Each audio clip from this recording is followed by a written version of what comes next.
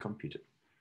So do you have, did you find any typos or any mistake in the previous lecture? No? I might have. Was there something up with the, when we did the example of deriving the Maxwell's equation from the electromagnetic tensor, was there something to do with the positive and negative signs there? Because I was going through it and, or maybe I just missed a negative sign when I was doing it.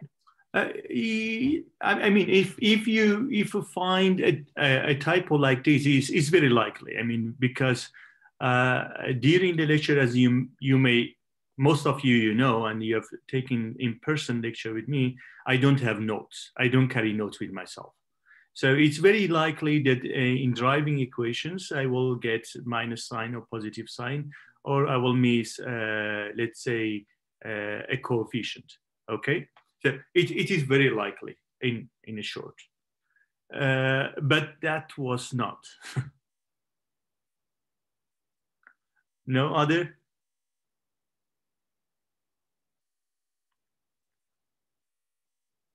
No? Okay. When I drive Lorentz gauge, I intentionally put a positive negative sign there when I drive the quotient form. So when you look at the Lorentz gauge, there is the sign that you have it for divergence of A and derivative with respect to T of A should be the same. So they should be positive. And that was what I intentionally did it. Okay, doesn't matter. So let's start. I don't remember that. I think we stop at Dirac equation. All right. I hope that you had a little bit of time to look into the Dirac equation and having a, oh gosh, what's happening? Zoom, share screen. Okay, start broadcasting. Sorry, these technical things happen sometimes. Okay, so we started from Klein-Gordon equation, and we say that the time, I mean, we started from the Schrodinger equation, and we say that Schrodinger equation is a little bit strange because time and position, they are not treated equally. So then we got the Klein-Gordon equation, and from the Klein-Gordon equation, which they were both, they were, and it was second order derivative with respect to time and position, we got a first order equation, which we say that is a Dirac equation. Let me just write it down based on the previous lecture. I think what we got this equation, and let me just check if the size is proper, was I h bar derivative with respect to, maybe it's a little bit small. Let's go with bigger font. We got I h bar derivative with respect to, let's write it in this way, gamma mu, derivative with respect to mu, minus mc of psi equal to 0. So we got this equation, and then we say that let's use the Feynman notation, which was a gamma mu, derivative with respect to mu, which we call it d slash, and then this equation we wrote it as I h bar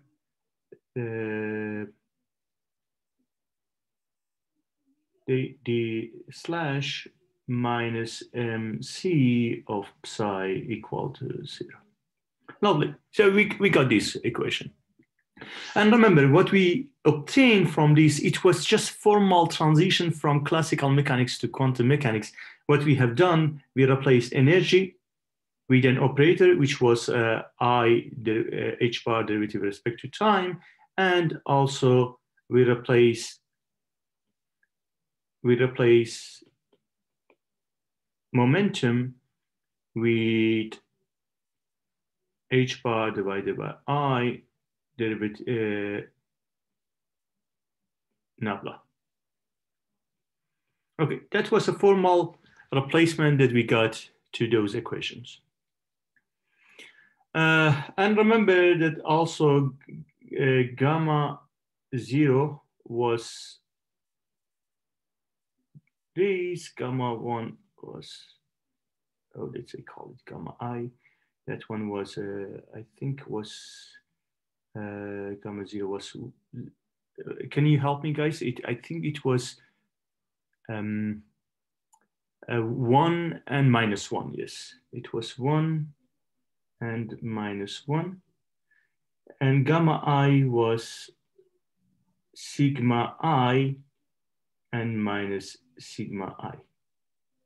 Those parts, they were 0, and sigma I, they were Pauli matrices, which is sigma X, sigma Y, and sigma Z.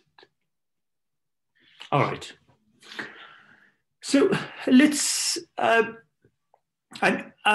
think my job is done here, but let's talk about the physics.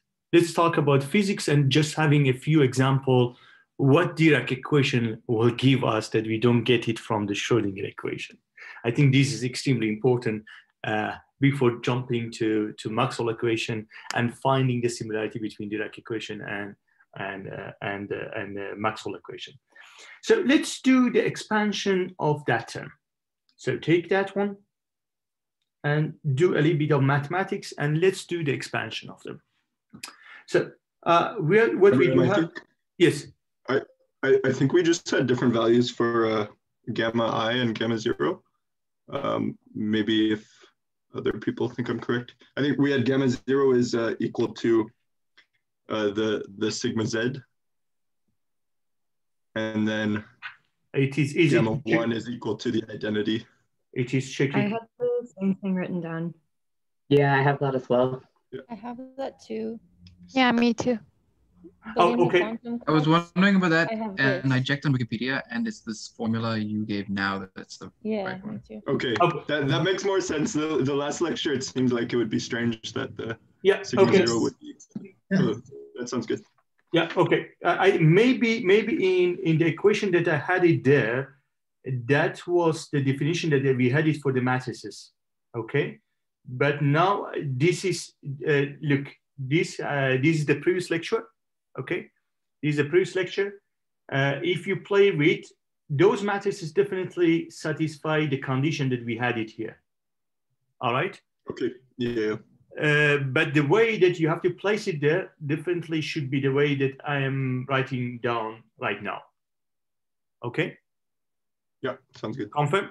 Good. Now, definitely the time derivative should have 1 and minus 1. Okay, you will see it why, you know.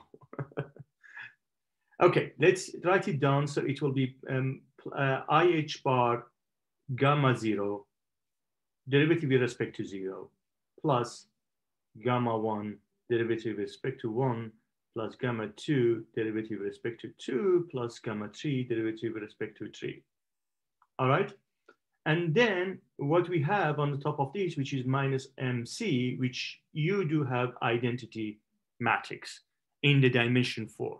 Okay, it's a 4 by 4 identity matrix times psi equal to 0. All right. So let's do a little bit of mathematics. Then we do have IH bar gamma 0 is what we discuss is 1, 1, minus 1, minus 1. Okay. Then what we do have, we have derivative with respect to coordinate 0, which coordinate 0 is CT. So it is derivative with respect to CT. Okay. Plus gamma 1 Gamma 1 is 0, 0. Sigma x is 1, 1. That one is with negative sign. Derivative with respect to x. Remember, derivative with respect to 1 is derivative with respect to 1 superscript, which is identical to derivative with respect to x. Okay, if is subscript of 1, then that will be negative sign. Okay, so just remember, so x mu was ct and x, then derivative with respect to x, which what we define it is x mu is derivative with respect to ct and gradient. All right. While if you look at the conjugate form, or let's say the dual form, that will be derivative with respect to ct and minus gradient. All right. Plus the other term, what we have is sigma 2, which sigma 2 is a sigma y, and it is minus I 0, 0. Of course, this term all there 0, 0, 0. And that term will be plus I and minus I. Derivative with respect to y.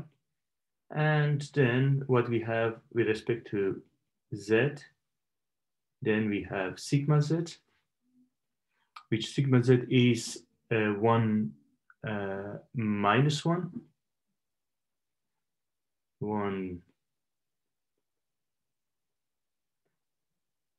minus 1. Okay. And finally, we do have minus MC 1. Excuse me. Yes. Is it minus 1 or plus 1 like the sigma z? Like in the left code. Third Yes. code name is minus 1, 0, 0, plus 1. So I thought you said minus. Yeah, look at this matrix. Okay. Sigma z is 1 minus 1. Okay. So here, what you will have, you have sigma z, Okay. and the other one, you have a negative sign. Got it. All right? Yeah. Good. Then what we have here is identity matrix, which is 1, 1, 1, and 1, acting on wave function of psi. I think let's go with wide one.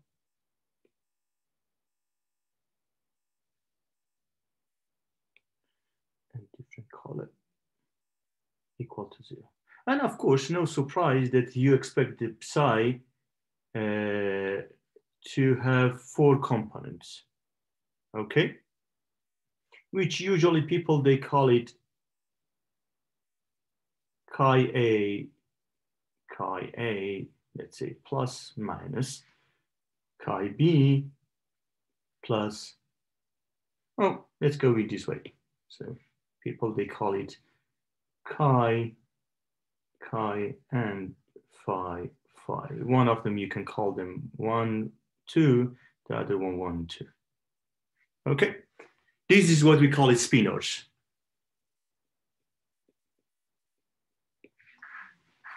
So far, so good?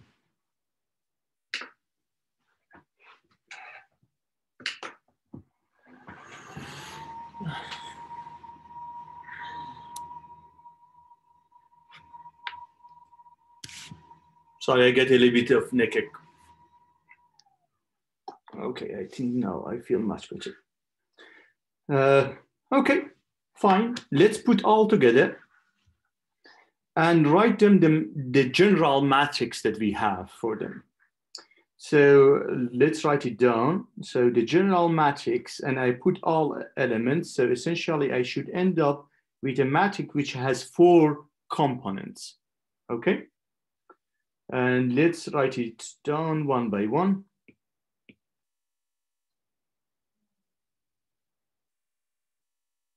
So the first one, it is I h bar time derivative 1 divided by c derivative with respect to time. And then all elements, they are 0, except the last one, which is minus mc.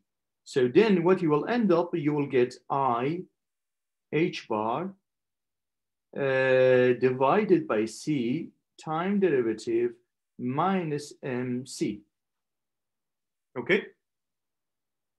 Do you agree? This is the scenario for all diagonal term, except the last two that you, the derivative with respect to t will show up with a negative sign, okay? So that will be I h bar divided by c time derivative minus mc. Then the other one will be minus I h bar divided by c time derivative minus mc. And then the last one is minus I h bar divided by c time derivative minus mc. Good. Now we do have few other terms. So if you divide the matrix in, let's say, 4 different regions, this is what I have done with the general matrix representation here. Then I expect that this term should be 0, this term should be 0, this term should be 0, this term should be 0. Do you agree with me? Good. Now let's go and work on 1, 3 term. So I mean the term that should be placed here. So I'm looking at this one, which is 0, is fine. This is 0 as well. This is 0. That one has the value, which is 1. Then you will end up with I h bar derivative respect to z. Okay. In a similar fashion, I can prove that the other side also is minus I h bar derivative with respect to z. Okay. Similar way, again, I can conclude that this term also is I h bar derivative with respect to z, and that term is minus I h bar derivative with respect to z.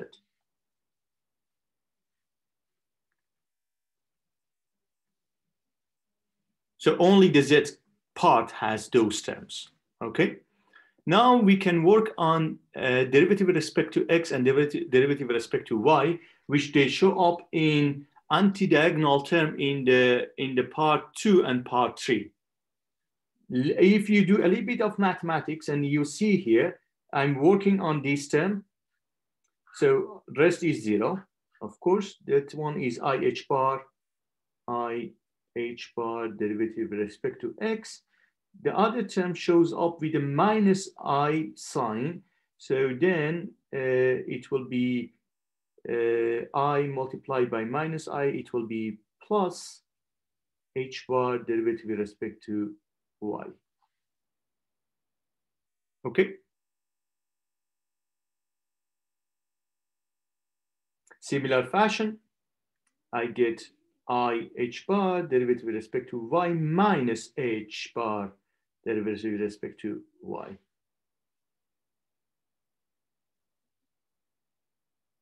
And then this term just also an x for the first derivative there. Oh yes, thank you.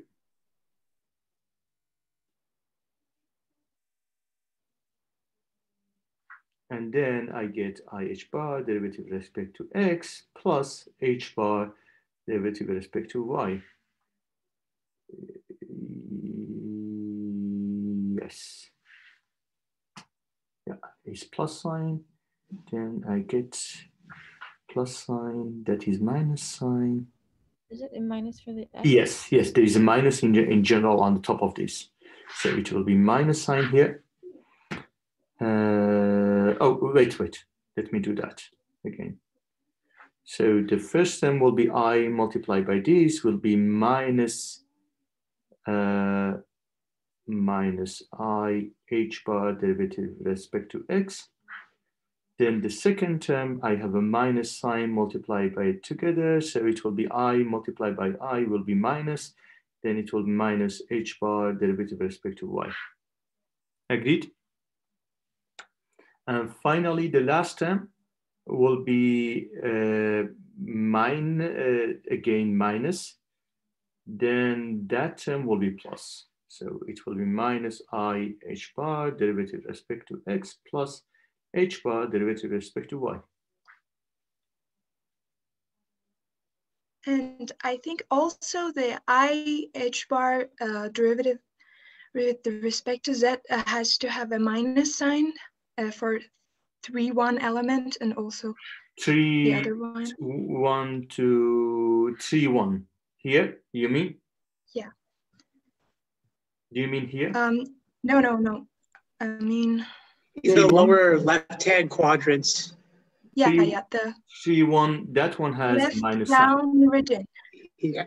Yeah, And then exactly. there's a positive sign on the other one. Excellent. Yeah. Thank you. Yeah, it is excellent to find typos, right? Good. So, and then that should be multiplied by chi1, chi2, phi1, phi2, equal to 0. Okay, so this is the Dirac equation for free particle. Remember, there is no potential here. All right. The first term, look at how they can be treated. You can look at the chi1, you can look at the chi2, you can look at the phi1, you can look at the phi2, right? So you can get ordinary differential equation for chi1. Let's be precise. You will get partial differential equation for chi1, chi2, and phi1, phi2 from these equations. All right? Excellent. Now, I consider the most easy scenario that the particle has no momentum. Okay? When the particle has no momentum, which means that the derivative with respect to x, derivative with respect to y, derivative with respect to z is 0. Okay? I do not consider those cases. Then the only thing that I have, I'm looking for the energy of the particle. That might not be really the quantum mechanics picture, but I mean, this is the way that you can get some physics out of these equations before going to really deep calculation. So for that cases, then what I will end up, I will get this equation, which is I derivative h bar divided by c time derivative minus mc 0, 0, 0, 0, 0, 0, and then I h bar divided by c time derivative minus mc 0, 0. Then I will get 0, 0 minus I h bar divided by c time derivative minus mc 0. Then I will get 0 minus I h bar divided by c time derivative minus mc for chi1, chi2, phi1, phi2 equal to 0. All right. So what is the solution for chi1? I get I h bar divided by c ddt of chi1 minus mc. Chi1 is equal to 0. Then chi1 dot is equal to mc square minus I divided by h bar of chi1. Agree? In a similar fashion, I will get chi dot 2, which is minus I mc squared divided by h bar chi 2. And I get phi 1 dot, which is equal to I mc squared divided by h bar phi 1, and phi 2 dot is equal to I mc squared divided by h bar phi 2. Okay, and from these, what I will get as a solution, is there any typos or any mistakes? No, okay. So then I will get chi 1 is given by exponential of I mc squared divided by h bar. Of course, there is a constant times t. And chi 2, same scenario. Mc squared divided by h bar t. Phi 1 is e power of I mc c squared divided by h bar t. And phi 2 e power of I mc squared divided by h bar t. All right.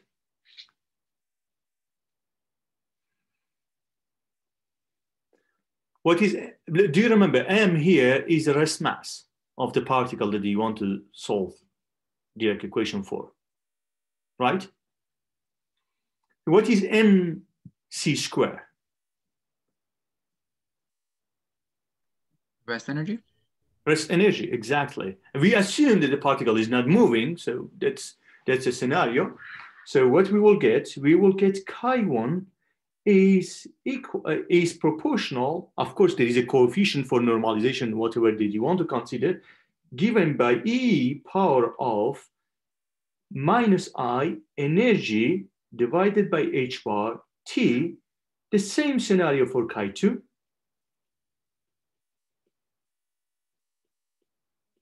But for phi 1, what you will have e power of I and e divided by h bar t, and phi 2 is given by e power of I h bar t. Okay.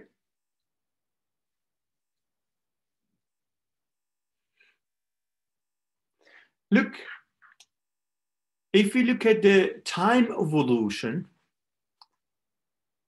remember, look at the argument that you have it here for the exponential. Okay, is exponential of I a quantity times t, and this quantity will define energy, right? Energy divided by h bar. So essentially, apart from a factor of h bar, which many people in a standard mode in the GR, they take h bar c equal to 1, so they are not worried about this situation.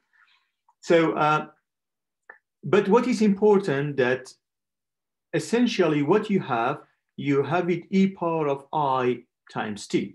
Usually, if the if you look at the energy operator, which is I h bar derivative with respect to time, and if you look at that scenario, you will see that usually that energy shows up with the negative sign, okay, in the exponential term.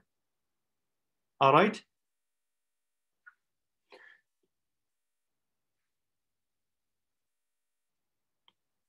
So what I want to tell you, that look at the argument of phi and chi, they have different sign, right?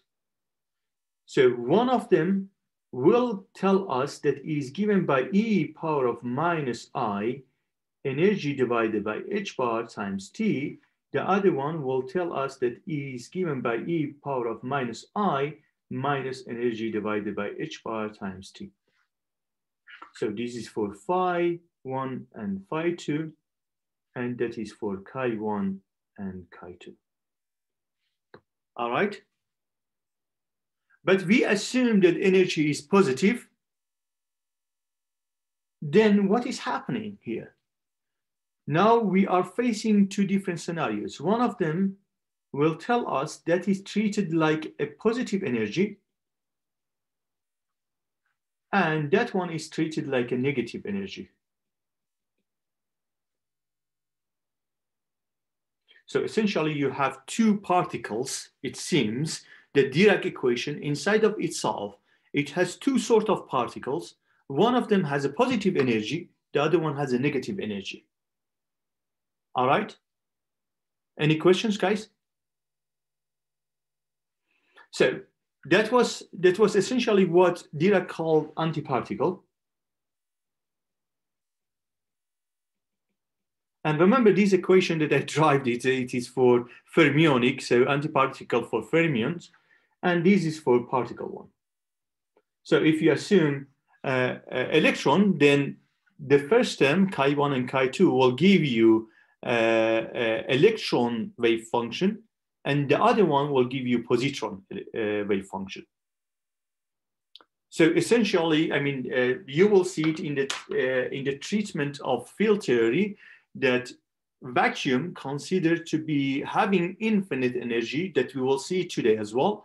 And at the time, it creates particle and antiparticle, and then they annihilate both.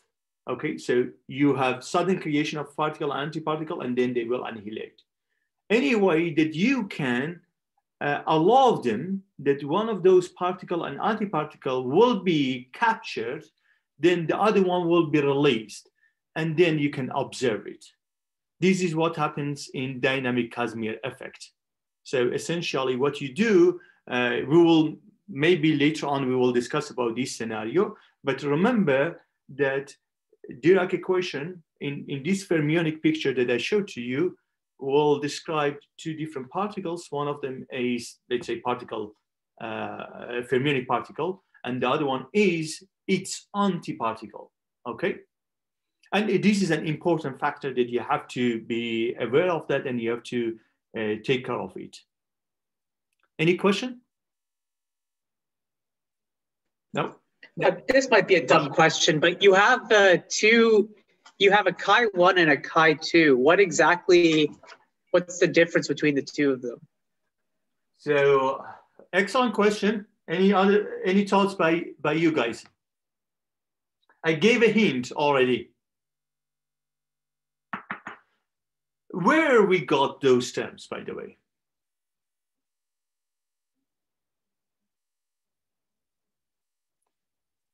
I will reply to your question in a different picture. Let's go for it. Any of you have any thoughts on this?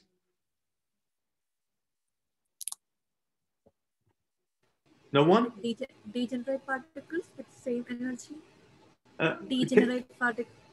Oh, how is it possible that you have a degenerate particle? Are they particles with opposite spin? Like, are they with different spin? Are you looking at Wikipedia, Josh?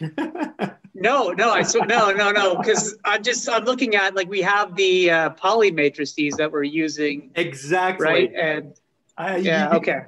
You got that. You got that. Let's see it. By the way, guys, I'm making jokes with you sometimes. Okay, don't take it personal. We cannot stay for 3 hours without having any jokes. Okay, good, excellent. Let me write Dirac equation in a different form, such a way that Josh's questions will be manifested easily. Okay. Let's write down Dirac equation in terms of Pauli matrices. What I have written at the beginning, do you remember that I wrote that gamma I, they are given by 0. I'm talking about this equation, right? Now I'm writing Dirac equation in terms of those, not expanding in terms of 4 by 4 matrices. So now I'm writing them in terms of 2 by 2 matrix. Let's see what we will get. So if let us write Dirac equation. in a 2 multiplied by 2 representation, which is essentially is a representation of Pauli matrices. So let's do that. So the first term, again, it's not changed. It's a I h bar divided by c derivative with respect to time minus mc.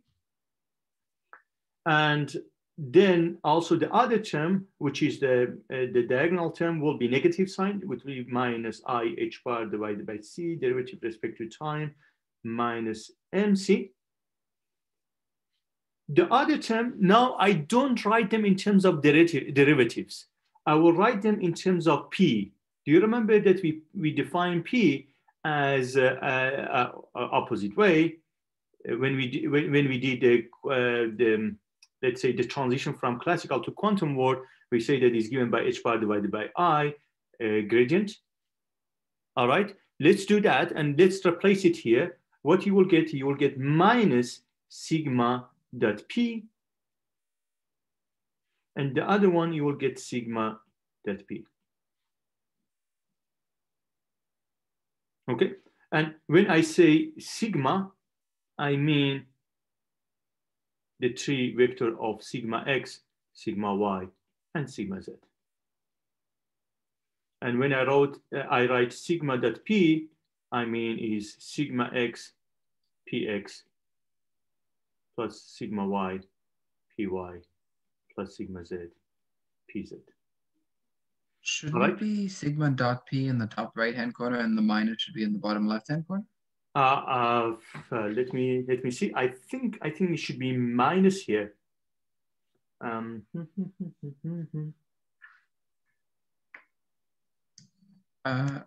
okay, yes. I think, because it's h bar divided by I. Yes, I can see. The I.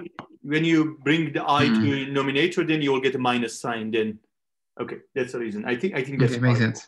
Yeah, and then I will write them as chi and phi equal to 0. All right. So I think I answered to your question, Josh, right?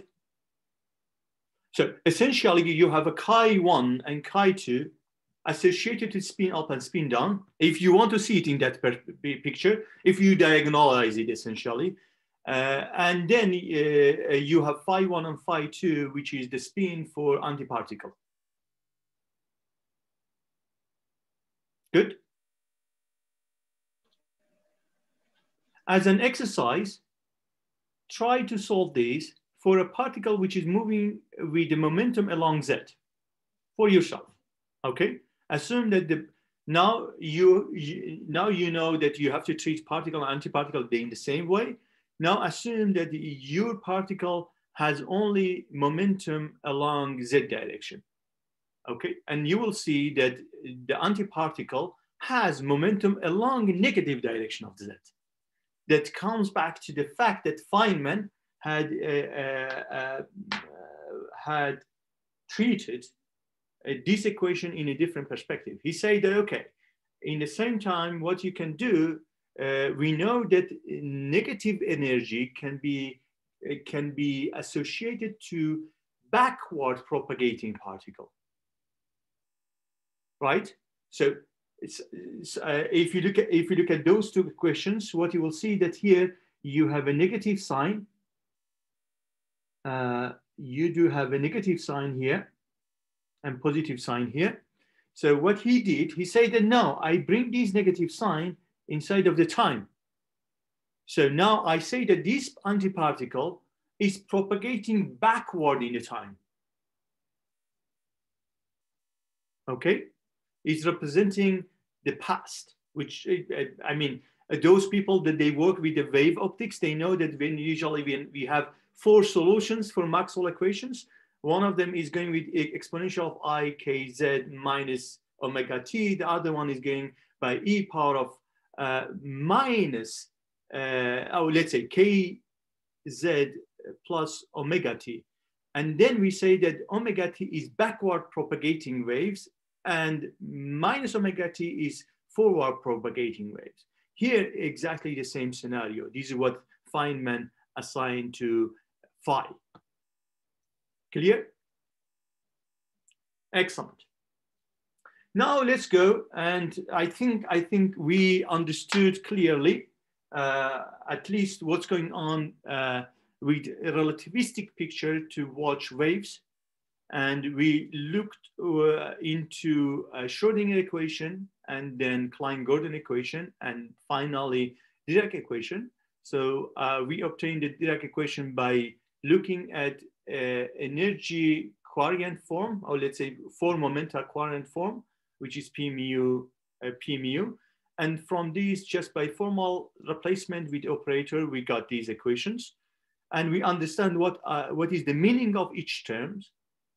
And also previously we looked at the electrodynamics formalism, and we understand that also electric and magnetic field that can be treated equally again.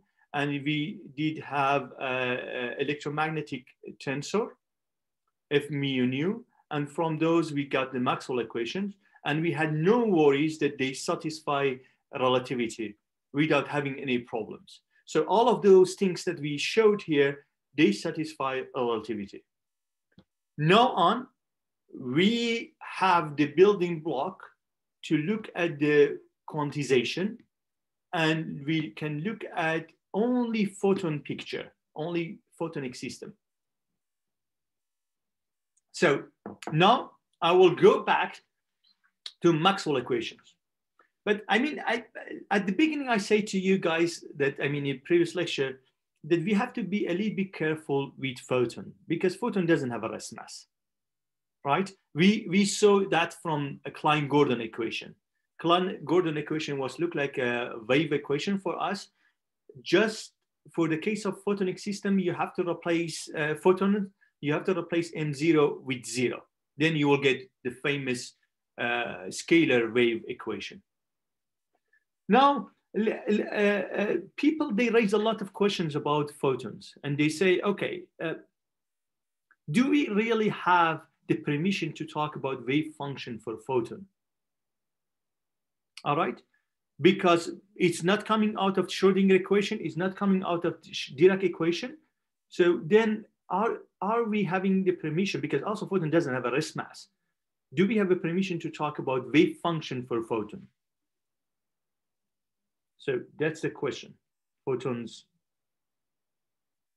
wave function.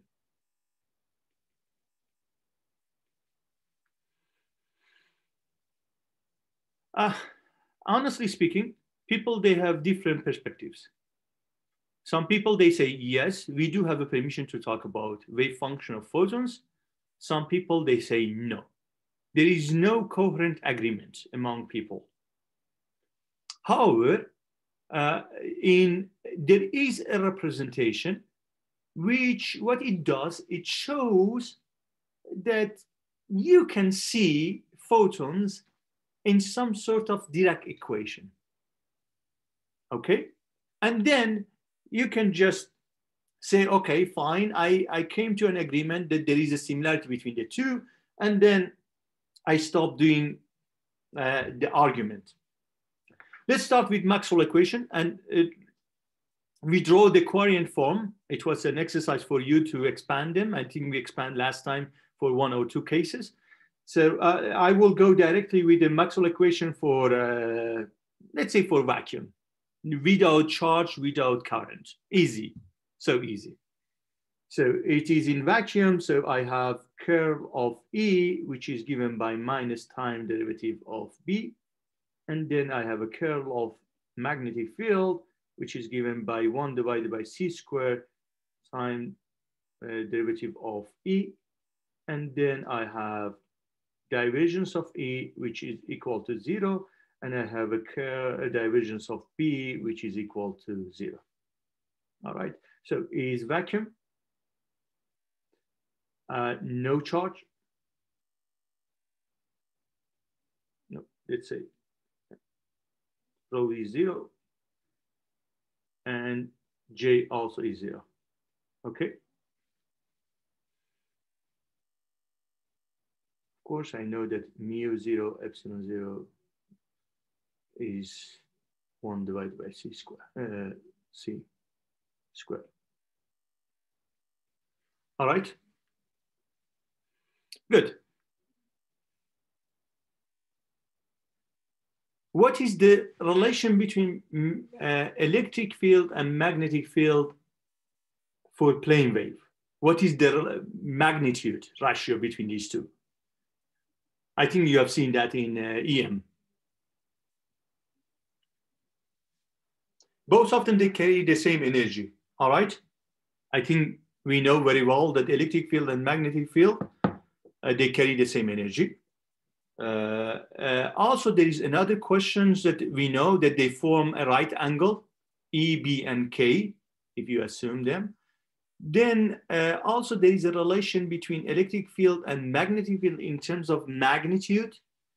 Electric field is C times magnetic field, okay?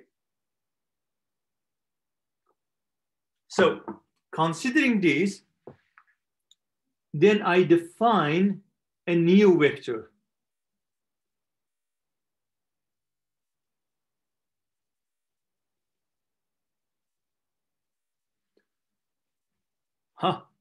Now I'm treating magnetic field as an imaginary part of a vector.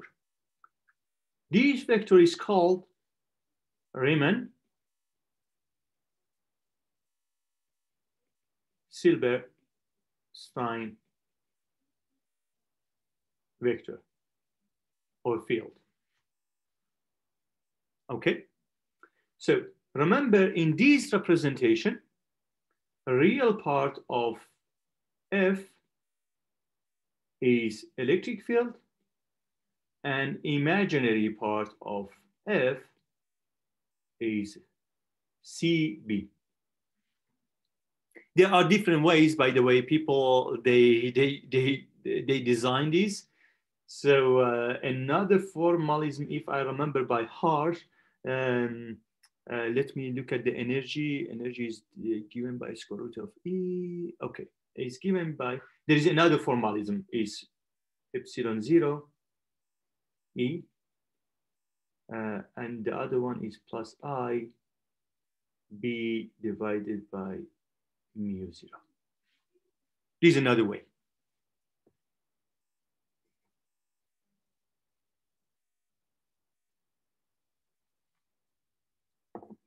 So if you take away the square root of epsilon naught, then you will get E plus I B divided by square root of mu 0 epsilon 0. And then you will get epsilon 0 E plus I B times C, of course. Good. Can anyone tell me how did I wrote this equation, this one?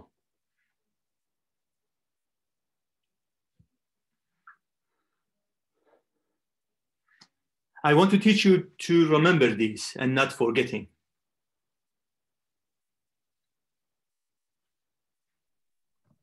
Did you use the 1 over c squared and basically just factor it and move things around since there's a c in the b term of that equation? No, David. I will give you a hint.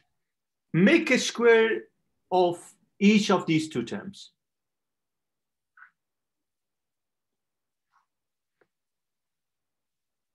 Look at the power of two of those terms.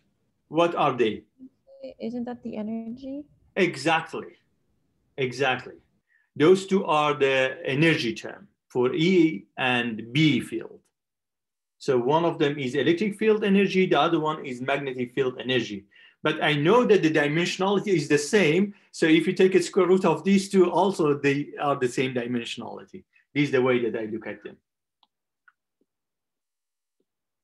Excellent. Thank you, Flo. Good. So now I'm dealing with a complex vector which is E plus ICB. Now, let's drive. Let us find equations for F. Can you find equations for F?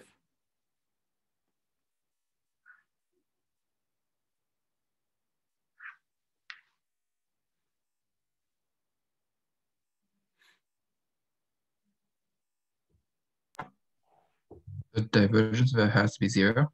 Absolutely. The clear one is the divergence of F is 0. Why? Because divergence of F is a divergence of E plus ICB, and that is divergence of E plus IC divergence of B, which both of them, they are 0 for vacuum without the charge. Okay. The other one. What else you should look for, Eric? The curl of the curl of F. Yeah. So let me ask someone else just to see who is there. God, let me see. Okay. I'm sure that you are all there.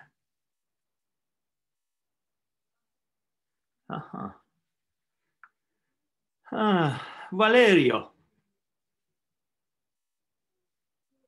Yeah. Come stai?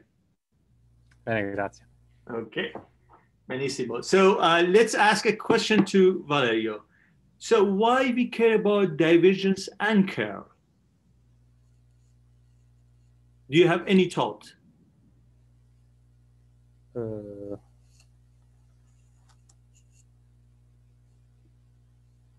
Yes. So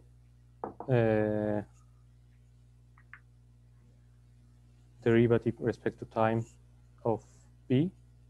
Yeah. Let me rephrase my question. Why always we care about finding divergence of a vector and the curl of that vector? It's based on the boundary condition, right? So if you know the boundary condition, and if you know that the system, and you know these two vectors, you can to, let's say, elements, then you can define a vector uniquely. One of them will give you the transverse component, the other one will give you the normal component, right? Yeah. Excellent. So let's do that together, Valerio. So let's look at the curl of F. So curl of why I'm asking you guys, because I want to be sure that I'm not doing any mistakes. So curl of F is curl of E plus ICB. Then that is curl of E plus IC curl of B. All right? So what is curl of E?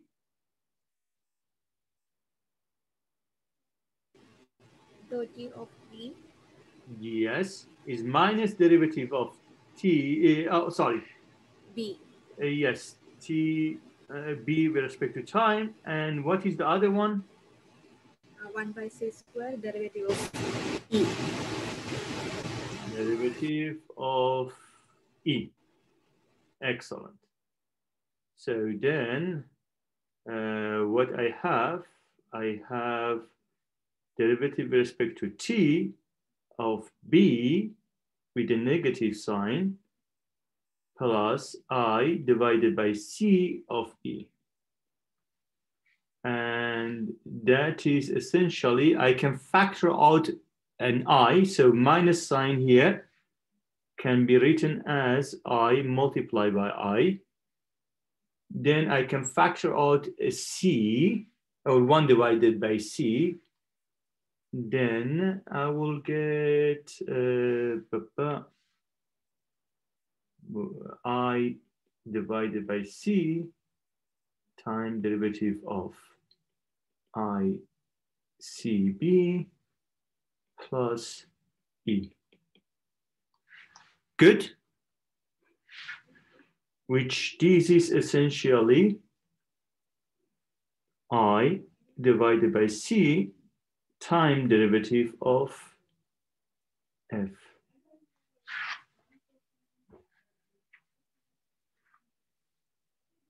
All right.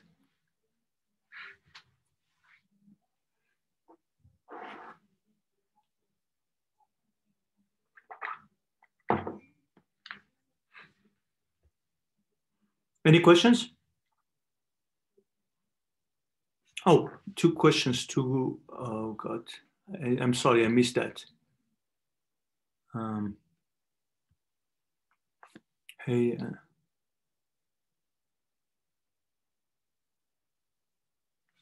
Okay. My apologies, guys. All right, so then we got the second equation. The second equation is this. So let's write it down. The first one is divergence of F is 0. The second one is curl of F is equal to I divided by C time derivative of F. And remember, F is Riemann-Silberstein vector, which is E plus ICB. All right, good. So those are Maxwell equations for, we derive that from Maxwell equation. Let's simplify these equations a little bit more. My apologies, guys, is just algebra, but there are insightful, let's say, thoughts and also physics, beautiful physics behind of these. And it answers to some of your questions that you may have, and you may had it in the past. So from these, the first equation is a condition.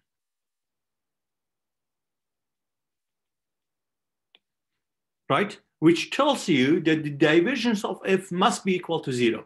So it finds a relation between Fx, Fy, and Fz, and I mean derivatives that should be equal to 0. So is a condition that should be satisfied by F. Look at the second term. The second term, it seems that it has some time evolution. First thing that you should realize, that time is a first order and position also is a first order derivatives, which is excellent. That tells us, since we know that they are coming from Maxwell equation, so they satisfy relativistic transformation. So we have no worry about that. But look at the physics that it's hidden here. So in order to do and understand better, let's do the expansions. So the first one will be I divided by C time derivative of F minus curl of F equal to 0. Huh? Who can make a guess what I'm going to do? Take the divergence. What?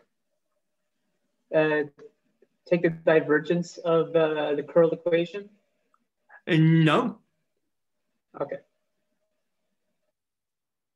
This form that I'm writing here is similar to something, but I want to prove that. Expand it and compare it with Dirac equation? Exactly. Exactly. Beautiful. So let's do that. So in order to do so, I mean, of course, for those people that they know advanced calculus, they know very well how to treat this, but let's do that in a basic way. So this is I divided by C time derivative. Oh, I have something beautiful already here. So is I derivative with respect to 0, right? 1 divided by C derivative with respect to time is the derivative with respect to 0 of F minus curl of F. Curl of F has three components. What are those three components? So is x hat derivative with respect to 2 f3 f3 minus 3 f2 minus y hat derivative with respect to 3 f1 minus derivative with respect to 1 f3 minus z hat derivative with respect to 1 f2 minus derivative with respect to 2 f1 equal to 0 for x component, y component, and z component of fx and fy. So and fz. So if you write it down, this is essentially three equations. So the first equation is for x, which is I derivative with respect to 0, minus fx minus second order of f3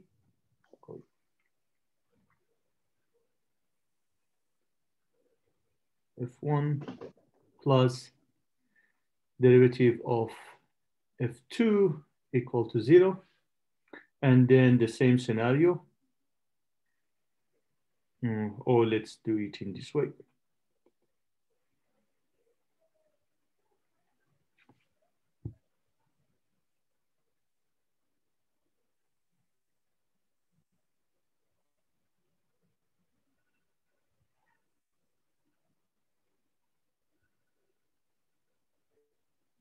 With negative sign. I derivative of f1, then the last term will be plus derivative of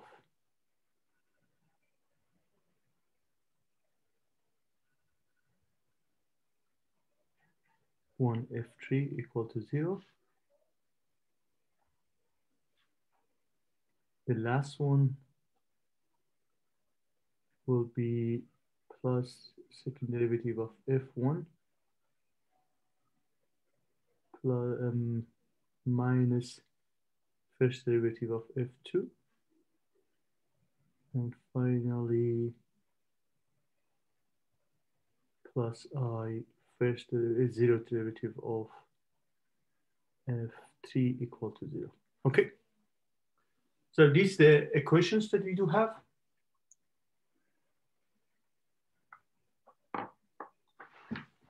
And now let's write them down in terms of matrix formalism.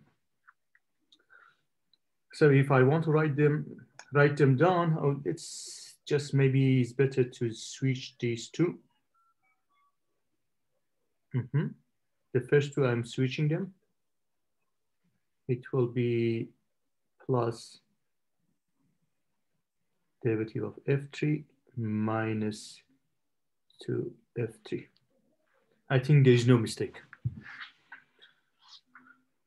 Then let's write it down. It can be written as I zero derivative. That's the derivative with respect to 3. That's minus derivative with respect to 2. That's minus derivative with respect to 3. I derivative with respect to 0. Derivative with respect to 1. Derivative with respect to 2. Minus derivative with respect to 1. And I derivative with respect to 0 of f1, f2, f3 equal to 0. In the first equation, it's the second one is derivative with respect to 3, f2. Oh yes, thank you. Thank you very much. That should be f2. Yeah. Okay. Now let's expand it. The expansion will be, as we discussed previously, it will be I. Let's write it down here. I think you can check it. You can check this out at home to see if whether those coefficients they are proper. If they are not proper, we will figure it out in a few minutes. Let's do that. It will be I, identity matrix, derivative with respect to 0. Then we go with derivative with respect to 1, which derivative with respect to 1 will be here.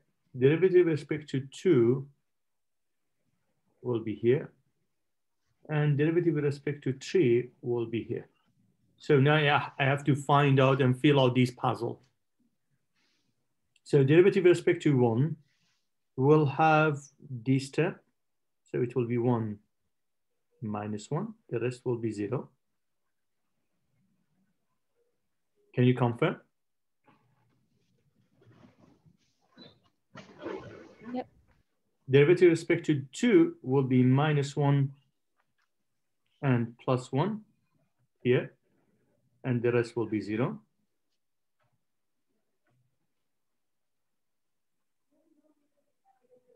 Yes. Derivative with respect to 3 will be 1 minus 1, 0, 0, 0, 0, 0.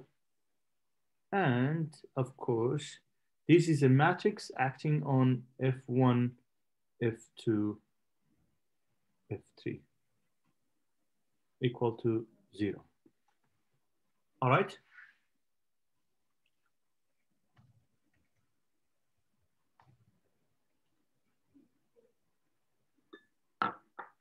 Beautiful.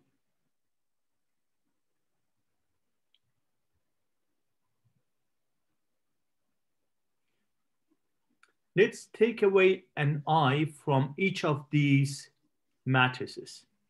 I want to write in terms of Dirac formalism, okay? So what I have to do, I have to take away an I here. So what I do, I will multiply by I minus I, which is 1. Here, the same story. I minus I minus I. I will take away the I out. So I will get I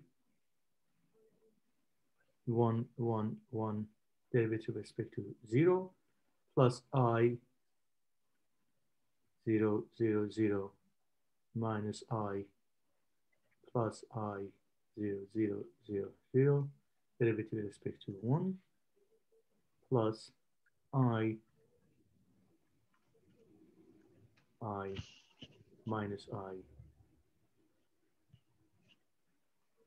with respect to 2 plus I 0 minus I 0, 0, 0, 0 with respect to 3.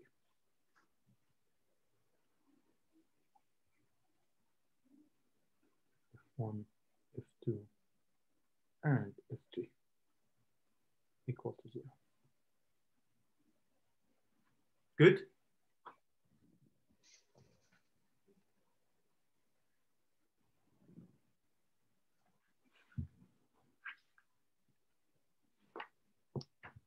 I call these alpha 0. I call these alpha 1, alpha 2, alpha 3. So essentially at the end, what I have I, alpha I, let's say, alpha mu, derivative of mu of f equal to 0.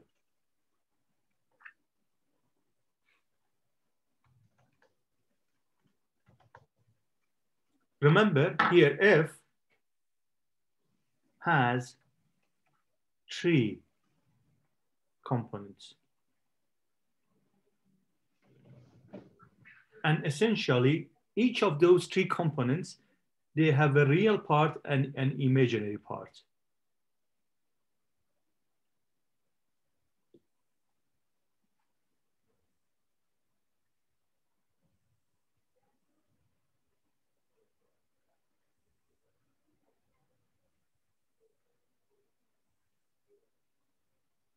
All right. Is this equation similar to, familiar to you?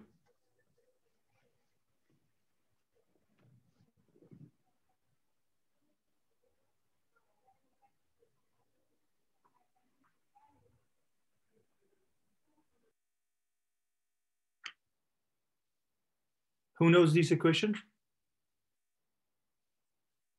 Felix? He's not there. Chandler?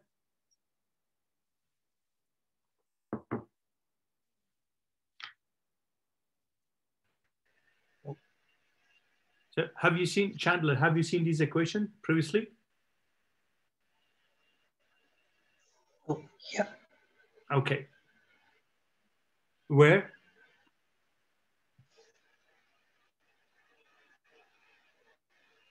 Let me ask someone else. Yes. Okay. So Henry?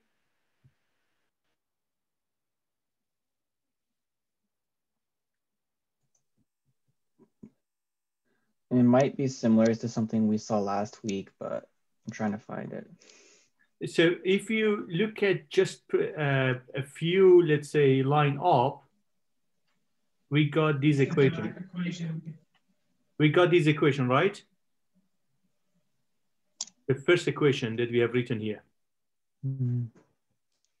Right? Yeah. So let me write it down here. So if you look at Dirac equation was I, h bar, right? Gamma mu, derivative respect to mu of minus mc of psi equal to 0. This is similar in somehow similar to Dirac equation with only 2 differences. What are they? Kate? In this case, we don't have the MC term. So I think as Yes said in the chat, mass is 0. And oh, this H bar term. We don't have But I mean, yeah. Is that not something that could potentially come into the alpha? Yeah, it can go out, okay? But remember, whenever you have H bar, is a sign that you are in the quantum regime. Okay. So we don't have it. Essentially, we don't have it in the calculation. So if you start with the Riemann-Sieber sign, essentially you don't get H bar in that equation. Okay. So those are the 2 points, but the rest is similar. There is something which is different between the 2 equations. Let me ask someone else. Arman, can you help me to figure that out? Is it the fact that F has 3 components and lovely, exactly. Yeah, so the matrices that we have it here is 3-dimensional, right? It's a 3 by 3. Here, they were 2 by 2, okay? Assuming that we don't care about antiparticle. Then there is something different. Oh gosh, so if you remember, we discussed about that. I mean, that was Eric's question, Josh's question that he say, hey, Ibrahim, can you tell us what is chi and phi? And we discussed that and we came to a conclusion that they are related to spin. And here we have 3 components. What does it mean? Let's ask Josh again. Since you raised that question, let me ask you. I regret everything. It's the 3 polarization components, right? So that would correspond to, oh God, it's been a while since I took quantum. So I think it's the spin of a boson, right? So like there's 3 spin components. Very good. Very good. Okay. You are getting there. Exactly. This is look like a particle with spin of 1. Okay? A particle which has a spin of 1, what do we have as a permission? -1, 0, 0 and 1. And 1. Excellent. So we do have that. So photon is, or let's say electric and magnetic field, if you write it in this perspective, and then later on you will see that these really look like photon. It's a photonic treatment. We can watch it as a photon wave function in this way, and that is behaving like a spin of 1 particle. Okay, so you can have a spin of 0, you can have a spin of 1, you can have a spin of -1. All right, this is what I see from that equation. Is this conclusion true? Or there is something that I'm missing? Let me ask Nazanin. What do you think, Nazanin? Is this statement by Josh and me, is it correct? Or there is something that I'm missing? A photon has a spin equals to 1. That's true, but I don't get how it is related to EX, EY, EZ, and you know. Look, we have F, which has 3 components, right? And here we have 3 matrices, alpha 1, alpha 2, alpha 3. Okay, so those are the relation that you can have it between them.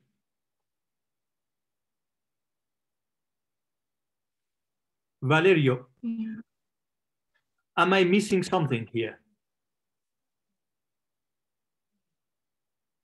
Oh, this treatment is correct.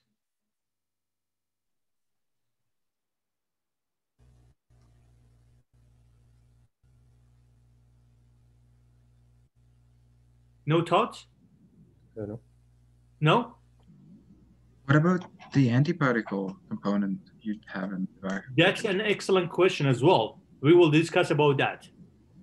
So let's first solve the problem. We say that this is look like a spin of 1 particle, which means that we do have spin of +1, 0, and -1. Is this statement correct? Or I am missing something here?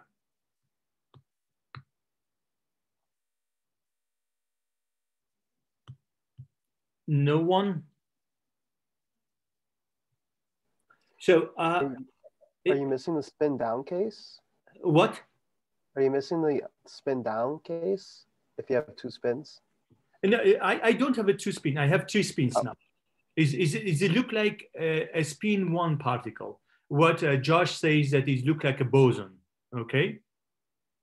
Is not look like a spin 1/2, which is a fermion. But there is something here which I'm missing. Anyone that can find out, they will get 1 mark. What I'm missing. Now, there is a motivation on the table. What? Who's speaking? Are you missing that the divergence of F has to be 0? Absolutely. So, Kyle, you will get 1 mark. Okay? Email me after this. Look, what I started with was curl of F equal to, I don't remember even. So curl of F is equal to I divided by C time derivative of F. I did not use the other equation, which is the divergence of F is equal to 0. If you use the divergence of F equal to 0, then spin 0 will be gone. There is no spin 0 permitted here. Okay, that comes from the transversality. So when you have a divergence of F is equal to 0, then that tells you that your field is transverse. Then not all spins will be allowed. Only 2 of them will be allowed. And who knows about the contractions? No, no one? Okay. We will discuss about that. I don't want to go to high energy physics and discussing about the group theory. But this is an important conclusion. Only looking at Dirac-like equation, this is look like a boson with a spin of 1. However, when you look at the divergence of F equal to 0, that poses a condition that 0 spin is not allowed. So essentially, photon or electromagnetic field behaves like a spin 1 particle excluding spin 0. It has only two values, +1 and -1. Good? All right. There is a quantity which we love it, and we call this helicity. And this helicity is something which people, they use it a lot. So let's look at that equation that I have written here. So now I don't talk about, you can define helicity for any particle. For relativistic one, fermionic or bosonic is up to you. The definition that you have it for helicity is given, I mean, you define it in this way. Helicity is given by spin along propagation direction. Oh, let's be precise, not writing only for spin along P along propagation direction. And then you have to really normalize it. You have to normalize it based on S and P. So this is what we call it helicity.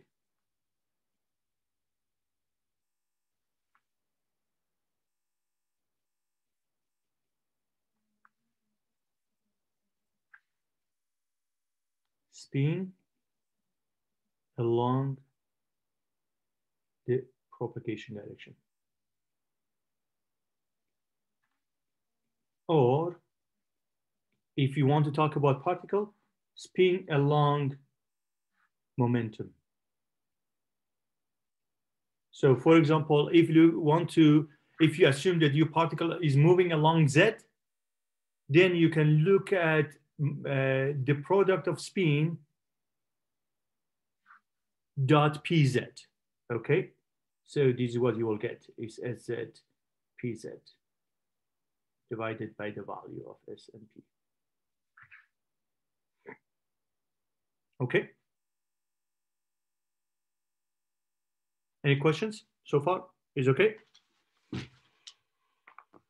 Oops.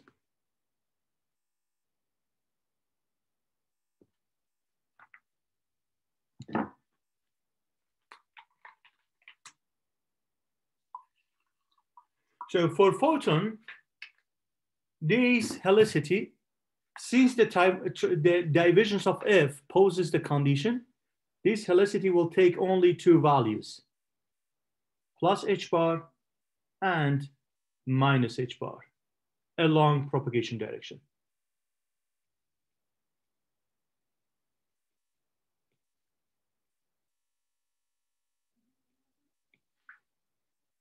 All right.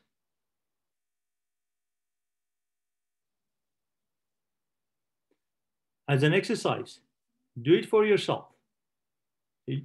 Don't forget the Dirac-like equation that we drive for F vector.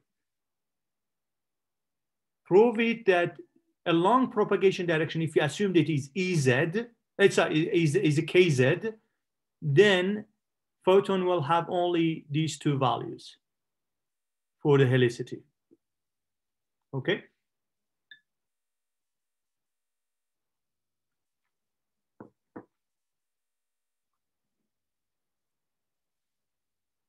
And for electron, of course, this is minus h bar divided by 2 and plus h bar divided by 2. For a boson with a spin of 1, that will be plus h bar, minus h bar, and 0. Okay? That tells you what is the magnitude along propagation direction. Naively speaking, spin or helicity that we have it here is look like polarization of the light. If you have left-handed polarization, that will give you helicity of +1. And if you have right-handed, that will give you helicity of -1. I say to you that you have to be very careful with this wording. At this level, I will not take it deeper than this. So just watch it in a naive way that yes, superposition left and right, they will give you a helicity of +1 and -1. There is something more on this. So helicity, is it a scalar or vector quantity? Scalar is it the product? Exactly, it's a scalar quantity. When is a scalar quantity, and this is a true scalar, is not pseudoscalar, by the way. When is a scalar quantity, it should not change upon changing the frame. So if a beam or particle has a helicity of +1 or -1, Eric, Victor, myself, Valerio, Kate, all of us, we see that specific helicity again. It does not depend on our coordinate. So a scalar quantity will not change upon transformation, because the propagation direction, of course, it changes, but accordingly also S will change. Then the dot product always is constant. Okay, this is an important factor. When people, they talk about polarization of light, superposition left, superposition right, superposition left and right, if you change your head, it will change. But helicity is constant. Okay? Good, excellent. So with this, I will conclude this part, and then I will go with the next section, which is doing the quantization. I think all of us, we know very well what is the relativistic regime that we are dealing with, how to do the transformation. We know what you do as a first quantization, okay, quantization of energy and momentum and angular momentum and etc. You already know all of these from classical mechanics. We talk about Dirac equation, so we understood that you can deal with something which is relativistically invariant, and you can still solve, let's say, quantum mechanics. You can look at the quantum mechanical picture of matters. And then we look at the electrodynamics picture, and we drive similar equation for photon. And we understood that photon, due to the condition that we have it as a divergence of F should be equal to 0, then it should be transverse. So it means that only the spin will take two values. Now what we will do, we will jump and we will do the quantization of the field. Okay. Do you have any questions so far, or all is okay?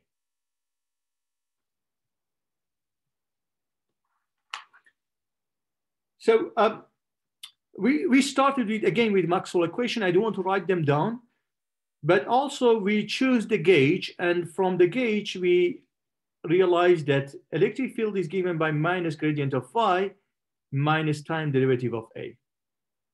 All right, guys? Assuming that now, I mean, hereafter I will have some assumptions, I will tell you. And B was given by curl of A. No questions so far. And what we found for A and phi was wave equation for both of them. So for both of them, we got something like that, in a Laplacian minus 1 divided by c squared time derivative of a equal to 0. And we say for phi depends on the gauge. Depending on the gauge, we will get something else. As guys, just remember that we have j equal to 0, rho equal to 0. We are working in vacuum, so not with matter. If we go in matter, the situation will be a little bit different.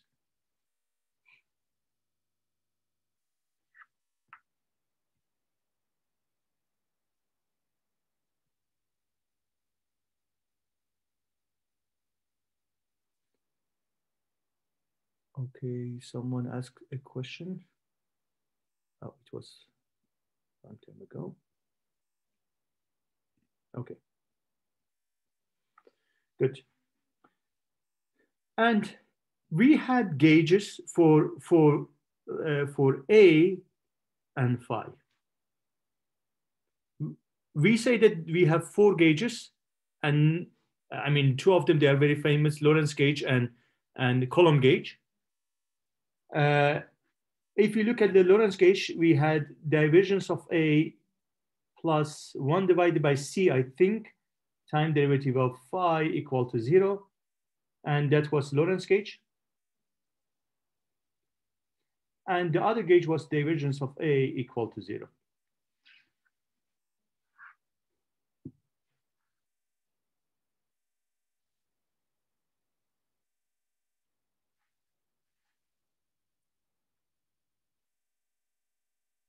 Lorentz gauge was we could obtain it from the covariant form of 4 potential. And I think that's what we discussed last time. However, for simplicity, we work with Coulomb gauge, which means that we take divergence of A is equal to 0 and also phi equal to 0. For which case, I'm telling you again, J is equal to 0 and rho equal to 0. Only for this case, I'm choosing this gauge.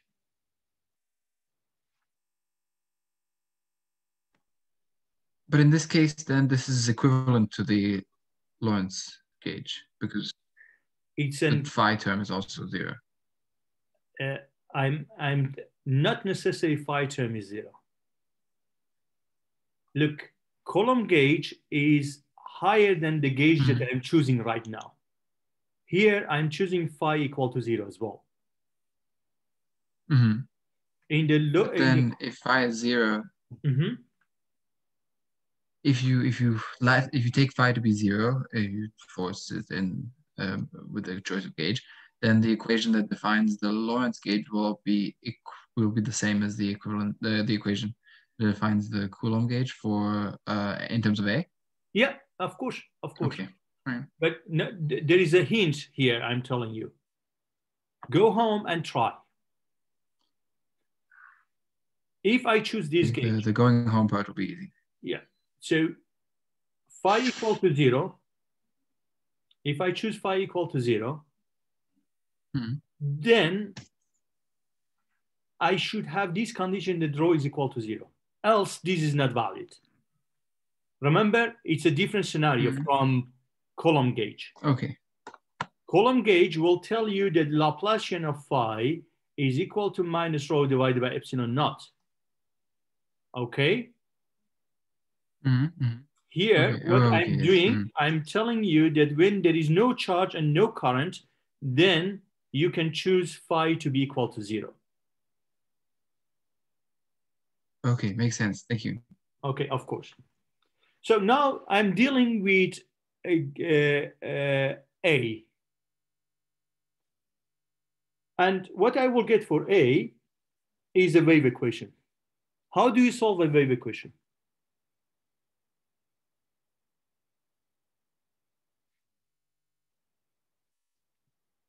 How do you solve this?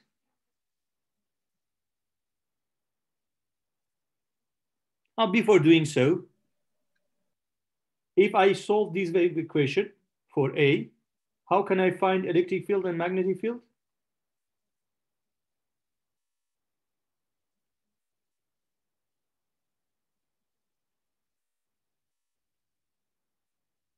Do you agree? Easily, I can get it just only looking at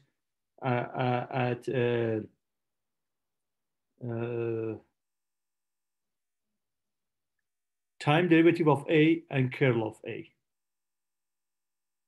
Excellent. Good. So now tell me, how do I solve these A? How can I find A? Separation of variables. Yes, of course. But before that, what I need? Trial solution? What? Trial solution? You guess it? No. No, boundary Henry. conditions? What, Ben? Boundary conditions? Excellent point, Ben. Excellent. First, you have to tell me the problem. I have a wave equation, but you have to tell me for which physics should I solve it. Okay?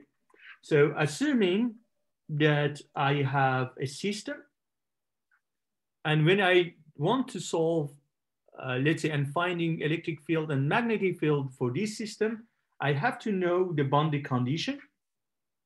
And from boundary condition, I can solve the equation. But of course, Josh, you are right. The easy way is using separation of variables. Do you agree? And yes.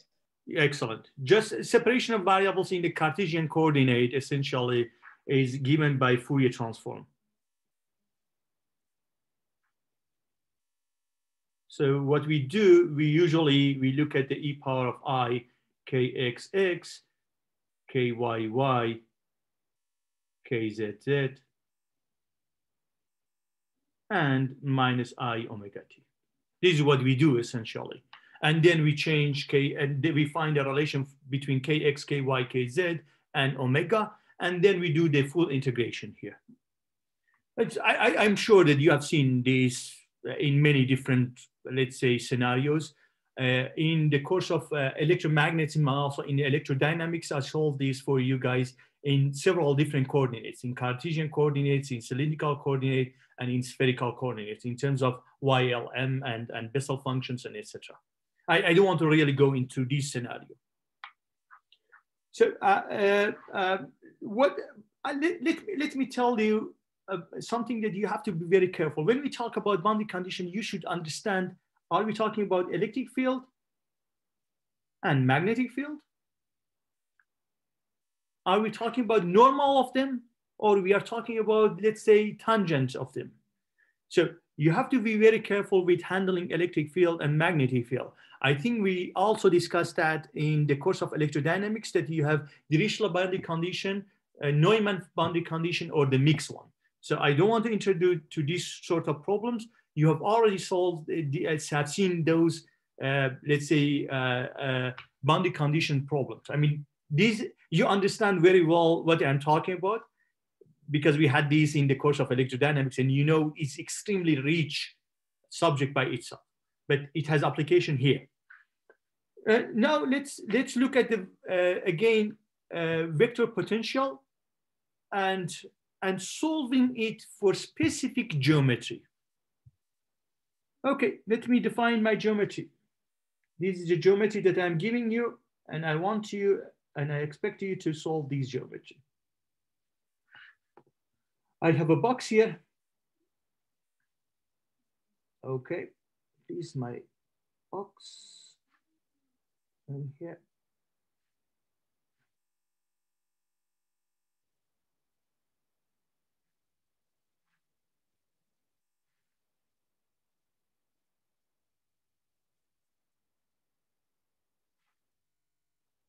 So for example, this box is a cube hole inside of a conducting material.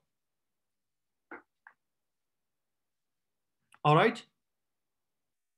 So the rest is for example, iron, which the electric field inside of iron will be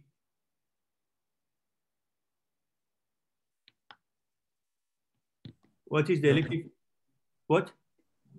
Zero. Zero. Okay. This is just, I want to tell you what is the formalism behind. We also call these a block body. Okay. So this is X, this is Y, this is Z, and I have a length of L, length of L, length of L here. What I want to do, I want to find electric field and magnetic field inside this.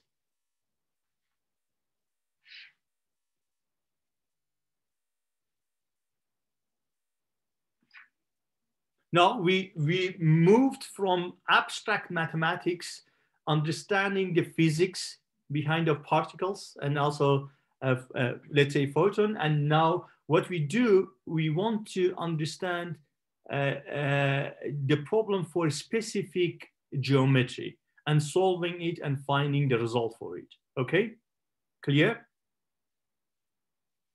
Good. How do you solve this, guys? First of all, I have to understand the boundary condition. All right. A, remember, is a vector.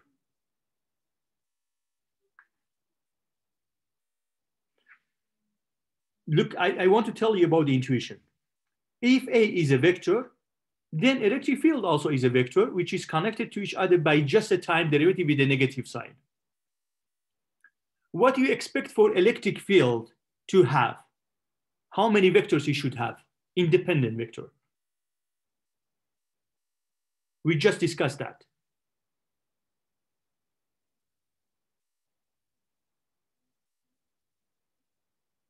Mahtab?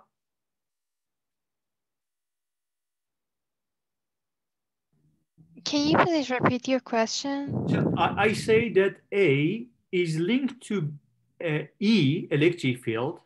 So if I have A, I can take a derivative and I get minus TA. So essentially, yes. E also is a vector. So do you remember that for electric field, we say we have specific condition. What was the specific condition for electric field? Cannot be any vector. It can be only transverse vector, right? Yes. Okay, so it means that it has only 2 degrees of freedom, the degree of freedom, right? It has only 2 yes. vectors. Good. So remember, A is a vector, but the vector that is in a plane. All right, good. Thank you. Excellent. So I know that A is a vector. What is the condition on A? A here at that surface and here at that surface, they should be identical. Who doesn't agree? A's on the boundary, they should be identical because they will give the same electric field and same magnetic field, which is 0 essentially. Do you agree? Who doesn't agree? If I take this cube, okay, if I rotate it, it's the same. So I'm not expecting that the boundary condition here will be different from this boundary condition here.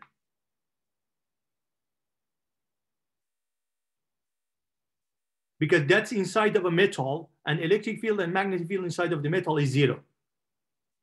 So a vector here at x equal to 0, any z, any time should be electric field, the same potential at L and Y and Z and T. The same scenario for X, 0, Z, and T.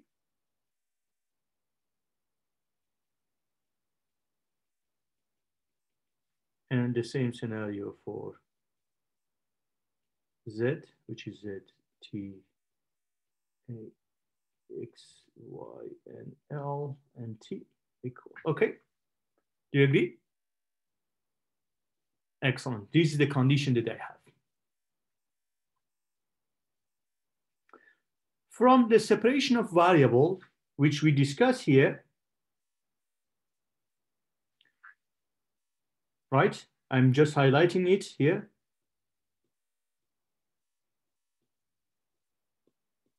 In the Cartesian coordinate, I'm expecting that I have exponential of I, kxx, kyy, kzz, right? So for a potential, essentially I'm expecting, I'm not talking about the vector. Vector, forget that, because we already discussed that it has two different, let's say it has two vectors and it should be in a plane. But I'm looking at the phase, which is functionality, is kxx plus kyy plus kzz. So what I expect from this, that a at 0 should be equal to a at x equal to L. These two, they should be identical from the first equation. So what does it mean that e power of I, k xl should be equal to e power of I 0, which is 1, which is e power of I 2 pi n 1. Do you agree?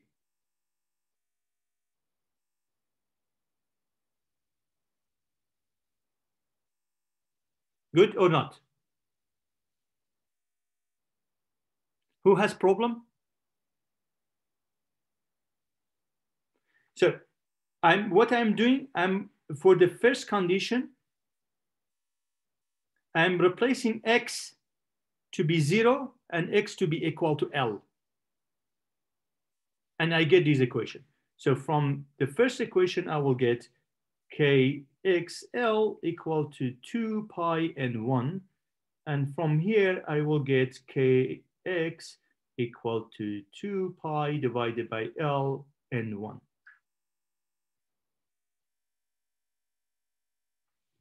What did it tell me?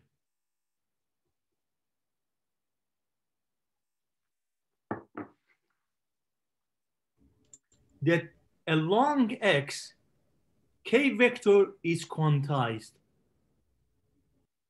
right? K vector is quantized, and the quantization is given by 2 pi divided by L. And the same way, e power of I, k y L is equal to e power of I 2 pi n2, which is a different number, of course. And then I will get ky 2 pi divided by L n2. And similar fashion, kz 2 pi divided by L n3.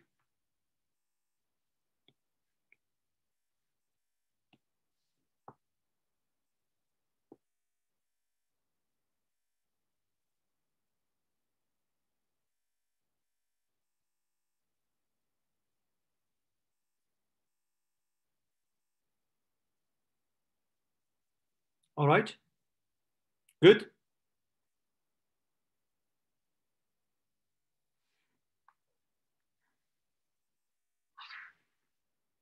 So for a potential, which I assume that is proportional to I power of k dot r, which I talk about all of these, minus I omega t, remember k is kx, ky, and kz, then this k is quantized and given by 2 pi divided by L, n1, n2, and n3.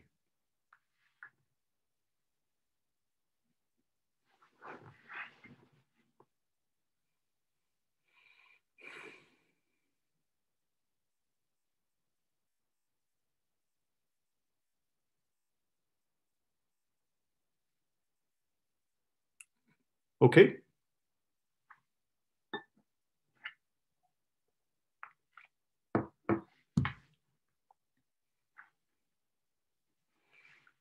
Substituting it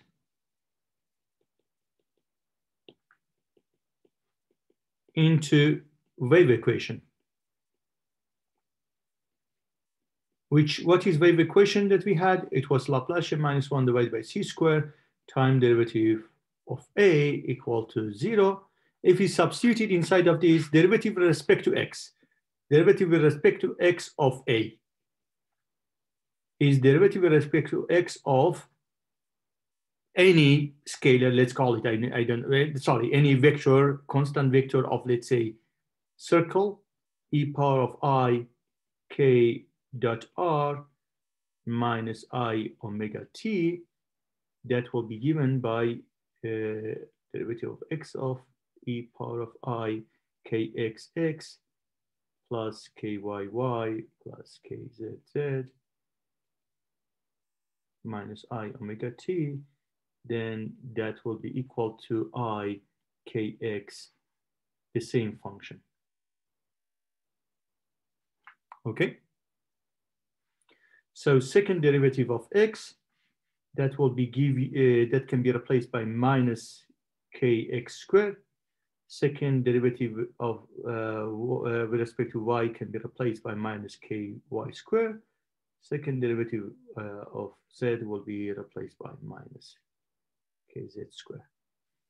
And also derivative with respect to time can be replaced by minus I omega. So second derivative of time will be replaced by minus omega squared.